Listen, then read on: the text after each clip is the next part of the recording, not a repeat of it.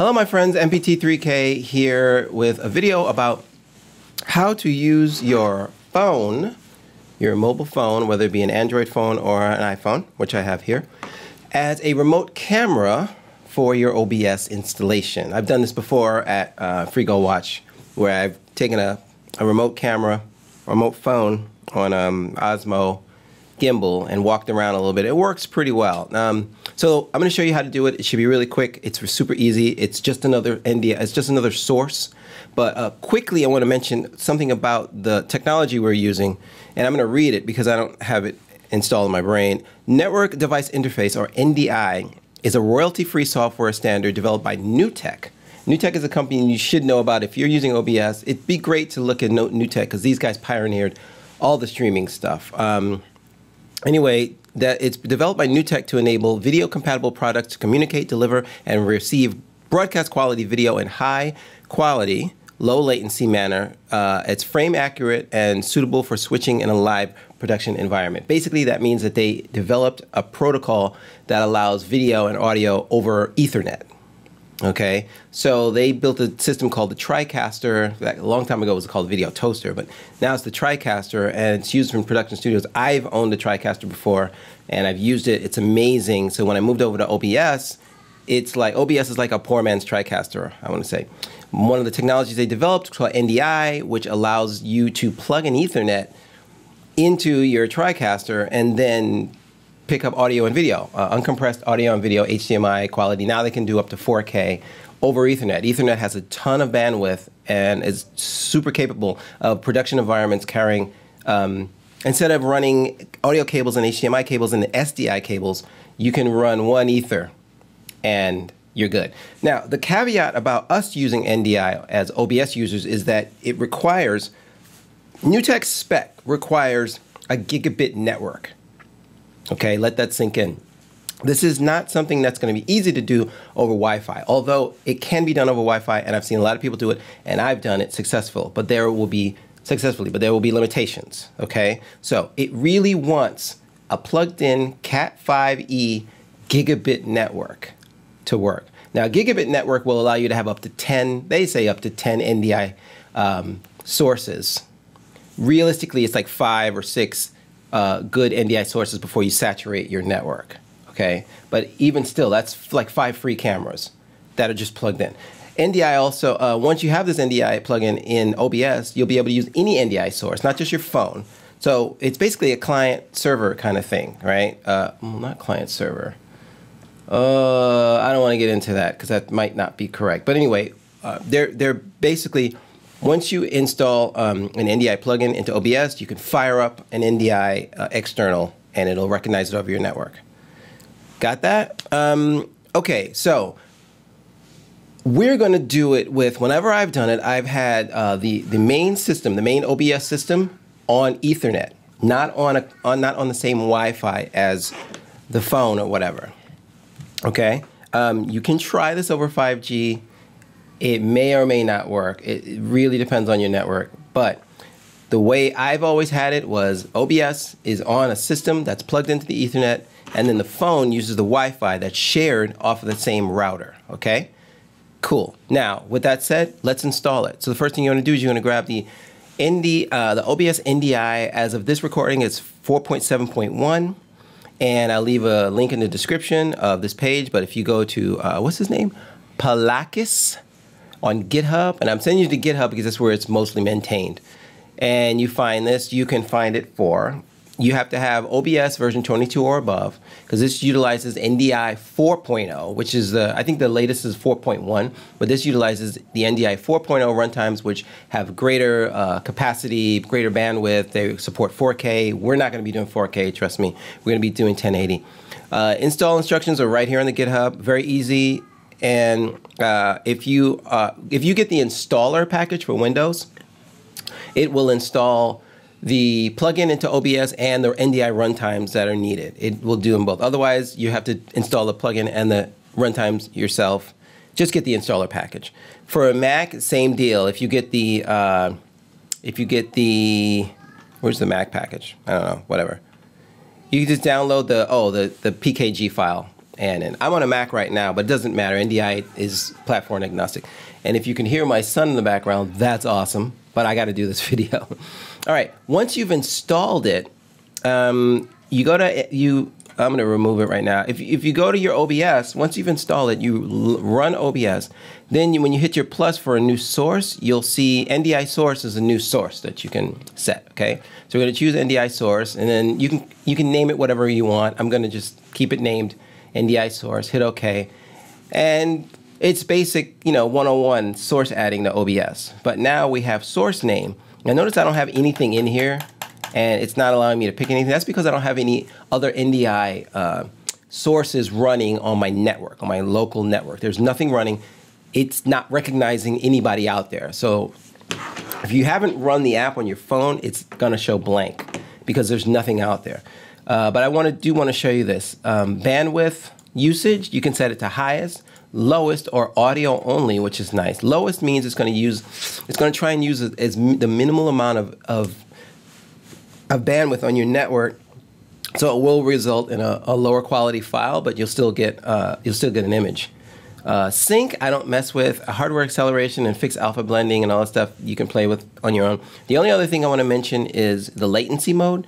There's normal, which they're saying is safe, which means it's about a second, about 2 seconds of lag between the camera and getting back here. If you choose low experimental, it's about a half a second or a second of lag, depending. I've chosen low all the time. It says experimental, but it works just fine. Okay, so we don't have any sources yet, but I'm just gonna hit OK, because you can keep the source in there. You can choose different sources. Whenever you launch this here, it will search for new sources, okay? So if you don't get anything the first time, hit cancel or hit OK, go to your phone and launch.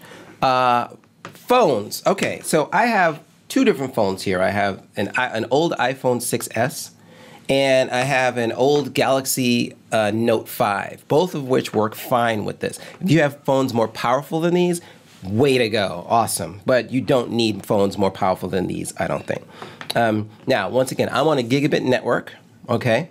So for Android users, there are various apps that do support NDI, but there is one free app by NewTek themselves, and this is it. This is NDI 1.1 APK, and I'll leave a link in the description below once again to where you can download this. This is totally free. You need to know how to install an APK on your phone, though, because you're not going to find this in the Play Store.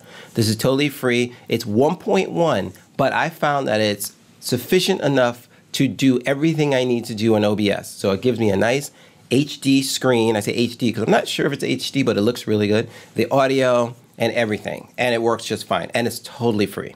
Otherwise, search on the Play Store and see if there are any other NDI capable apps. I don't know if NewTek actually came out with a Android version of an NDI app for NDI. I do know this one is free and totally cool. And so if you're an iPhone user and you can get your hands on a cheap Android phone, maybe do that, because that way you get this whole thing for free.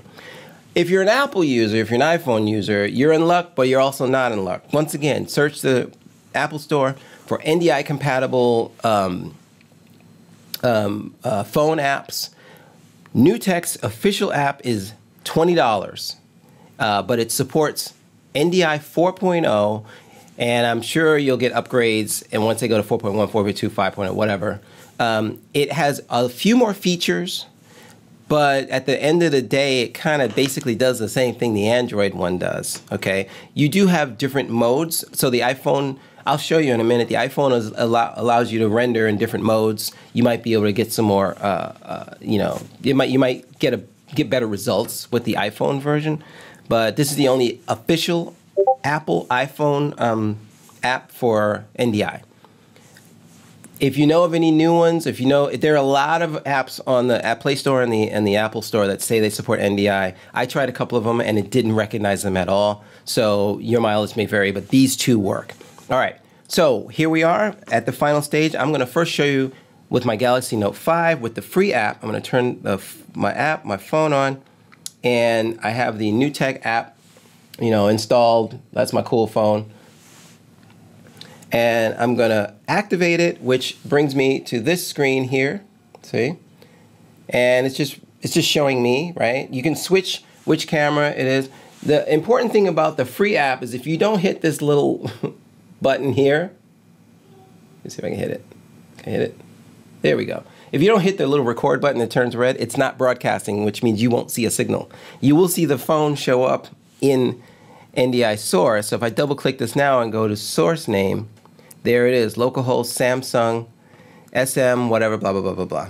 Now remember, this is on Wi-Fi right now, which is the same network that my OBS installation is on, which is on in a router on Ether. Okay, so this is not competing with anything else on the Wi-Fi. That's very important. If I tried to fire both of these up, they're both going to compete over Wi-Fi, and one of them is going to be choppy. So for this reason, you probably only need one, but you can. I would say you can only safely get away with one, depending on your network. You're only going to get with one camera. So I'm going to do that. I'm going to come down to latency mode. I'm going to put it on. I'll show you the difference. Normal is, boom. So this is normal. So you can see the delay. Move, move, year. It's not bad. And if this is a remote camera where that 1 second or half a second delay doesn't matter, then you're in like Flint. It's bringing audio over to, as you can see, it's really blasting it. You can see NDI source is bringing audio over audio, so it's good. It's pretty good audio. All right. And now at this point, I could option to hit there's a little button on here that allows me to change the camera to front facing. All right, so now it's on me. And I noticed every time you mess around with settings after you've launched the camera, the delay becomes longer. So you might want to get your settings right first and then start messing around with things. But I could also change the quality. So that's like the maximum quality, all right? And I'm leaving it in the native. Of course, you can stretch that screen. You can make it as big as you want. And if I go to NDI source again and choose latency mode low, hit OK, it kicks into low latency mode. So that's kind of really super quick. Notice the rolling shutter. You don't want to do, rolling shutter is that tearing, that kind of screen weirdness that's happening. These phones don't typically have really good, really high shutter speeds. Well, at least this one doesn't. All right. So that's the Android version. I'm going to hit stop. I lose my signal. I'm going to shut this down. All right. I'm going to close it out on the Android so it's not competing with the iPhone. All right. So let's turn the iPhone on. That's my password. I almost told you my password. And let's launch the NDI, where is it? It's like the NDI, whatever, that guy right there, the $20 app. So this $20 app on the iPhone, once again, it has a little button down there. If this NDI is not engaged, if it's white, it's not broadcasting. If it's blue, it's broadcasting. What's nice is it defaults to broadcasting. Once again, you also have a lot of options on the bottom of the screen. Sorry about this. So you have options for exposure and all this other neat stuff. Same deal. I'm going to go back now. Since I'm running it, it should show up. It does. Manu's iPhone, NDI X, blah blah blah. We're gonna just go right to low. Okay, it's already there. I'm gonna hit OK, and there we go. Now look at how huge it is. So this is representative of NDI 4.0. They can get away with much larger screen sizes. This is ridiculous, right? So I would do one of two things. I would shrink it down, right? I can say, let's see, transform, fit to screen. So it fits the screen. Or a better option for you guys would be there's a little cogwheel on there. Feel free to play with these because you guys are all smart. But there's a little cogwheel that lets me change the resolution 3 times. So this is maximum. This is kind of native. So this is now a smaller resolution. It fit to my screen. And then there's one more smaller resolution below that, and that's a 4:3. And you could probably gain, depending on the quality you need, right? This has less rolling shutter actually, so this phone may be a little better.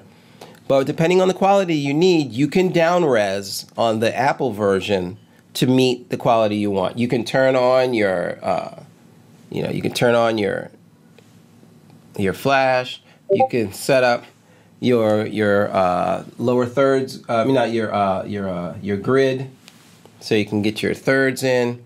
There's a lot of neat things you can do. You can turn on and off the microphone. You can zoom in and out. Okay, so that's basically it. You've got all the things you need to do to get this to work. The only other thing, I'm going to just get rid of that. The only other thing I'm going to say is, if you are using a phone, maybe you should, if you're going to use it a lot, get yourself a gimbal. Get yourself a nice small motorized gimbal. I did a review of the DJI Osmo Mobile 3, which is a terrific gimbal. It's about 120 bucks. It's amazing. I don't have it here right now, but get yourself something that's steady, or don't hold your phone in your hand. Hold the phone in like a selfie stick or something like that, because that tends to smooth out movements. Last thing you want to do is have a jittery mess when you're moving around and your viewers are trying to watch a jittery mess. All right, that's it for me and NDI. NDI has a ton of more uses than just phones. There's PTZ cameras, which is pan, tilt, zoom cameras that you can control through NDI. There's a whole interface that you can do stuff with. NDI is huge, so if you start to welcome NDI into your OBS workflow, you're gonna be blown away. But the only caveat is, right, Ethernet is the way it was meant to be done. If you try and do Wi-Fi, you can get away with a little bit. We're getting away with a little bit of a Wi-Fi, but it's gonna be tricky. And your mileage may vary. So good luck. Thanks for watching.